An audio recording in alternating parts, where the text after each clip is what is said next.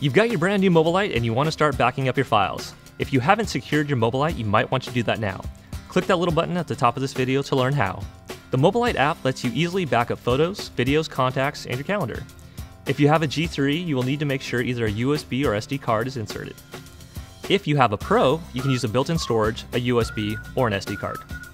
There are two options to back up photos and videos in the app.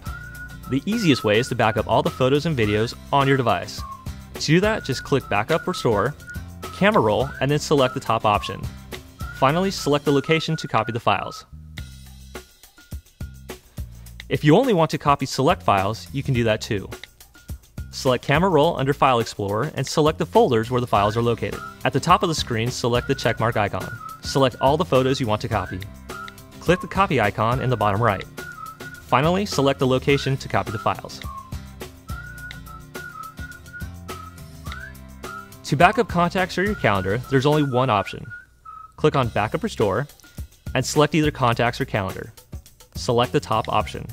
Finally, select the location to copy the files. The MobileLite also lets you restore these files in case you ever need to.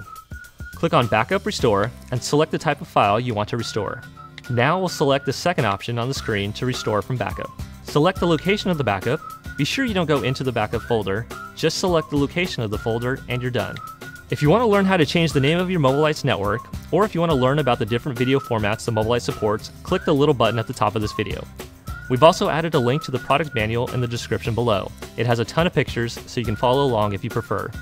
If you have any other questions, please let us know in the comments below.